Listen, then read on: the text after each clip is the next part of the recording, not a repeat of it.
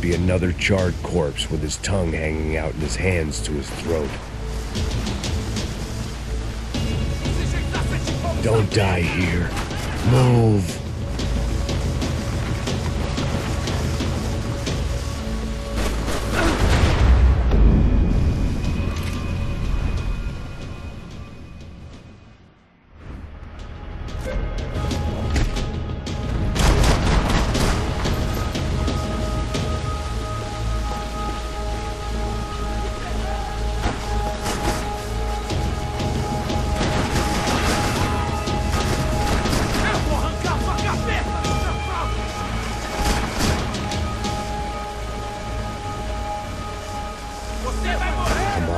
Come on.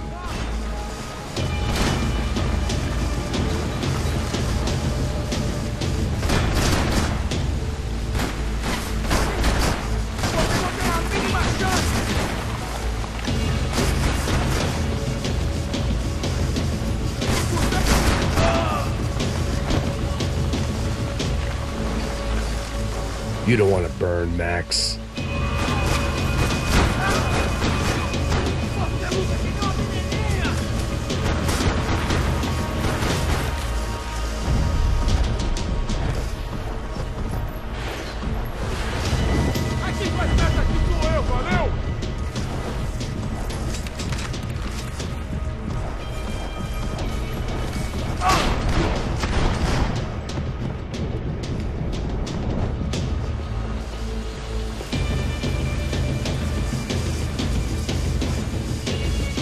They'd be serving me up in a churrascaria at this rate.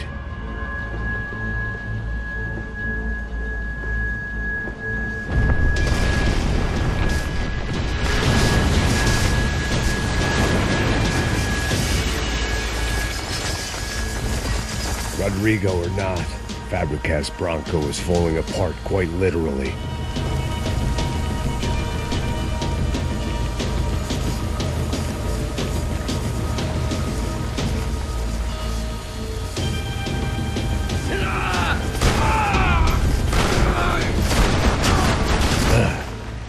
Despite his manners, I'd done him a favor. This didn't look like a room where Rodrigo closed multi-million-dollar deals. It looked like a fiery hellhole. Empurra!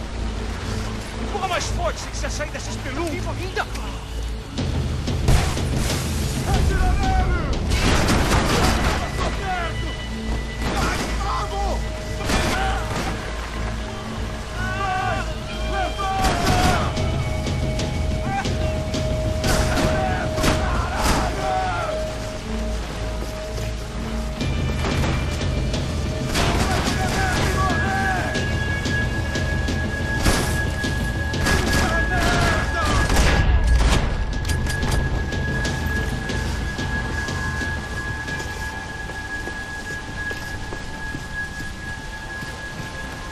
The only way out was to use that filing cabinet.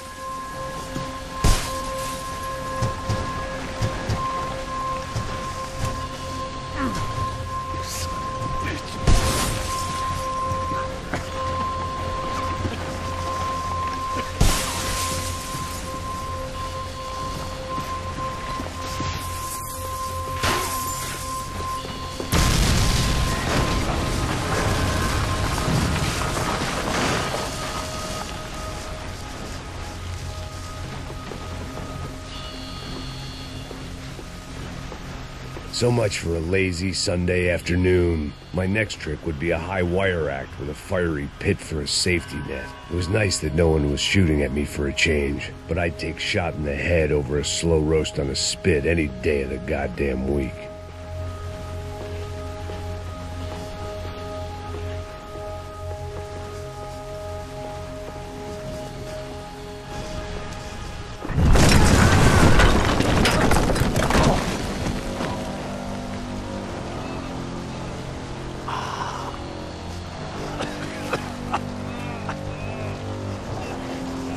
Someone up ahead was hurt pretty bad. If he didn't die before I got to him, I might get some answers.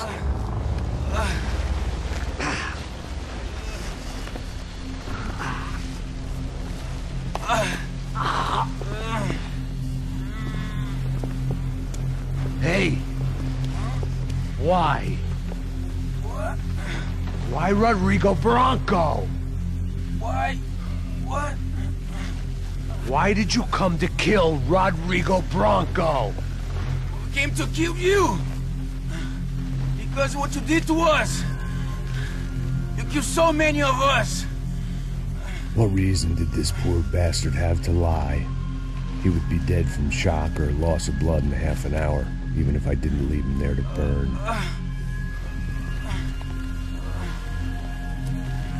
Where's Fabiana? What? Fabiana Bronco, where is she? That Commando Sombra got her. Up the hill. Then it was up the hill for me, I guess, where the gang held sway. I had to try to figure out who was using these angry paramilitary clowns as some kind of front to kill Rodrigo.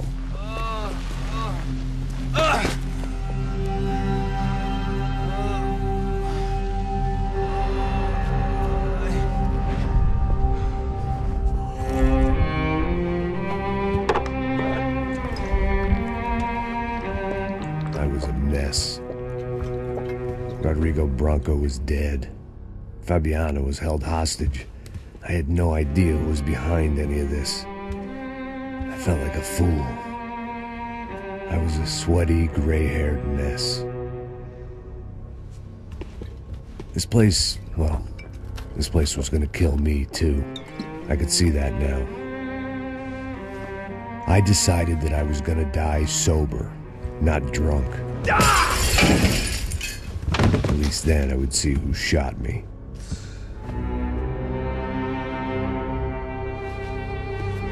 It was time to take back control from whoever was out to get me. And if I didn't flush them out, at least my midlife crisis would confuse them enough so they did something stupid. It was the only hope I had. I knew I wasn't thinking straight. I'd been drinking and popping painkillers for years.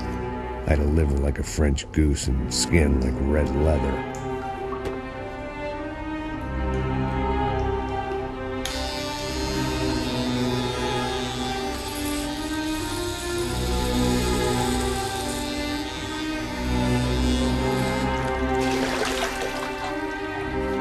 Well, it wasn't perfect.